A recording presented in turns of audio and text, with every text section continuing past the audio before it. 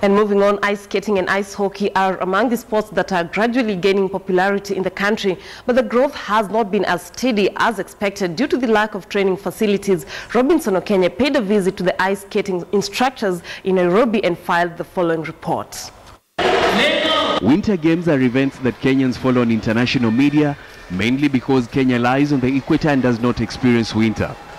However, the Panari Sky Center ice rink has been offering Kenyans the chance to experience the joy of Winter Games, especially ice skating, for almost a decade, with youngsters being the biggest beneficiaries. So many people think this is meant for white people.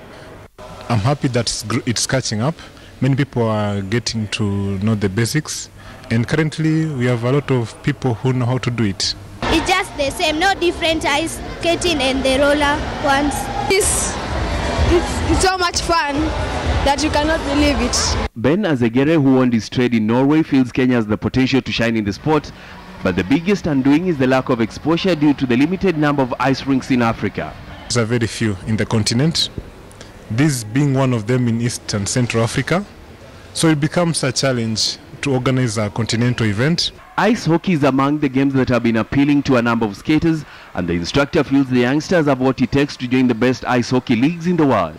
All they need is an opportunity, and we are trying to nurture that talent. They have a lot of potential, so we would love to see in future some of the young talents playing in the NHL.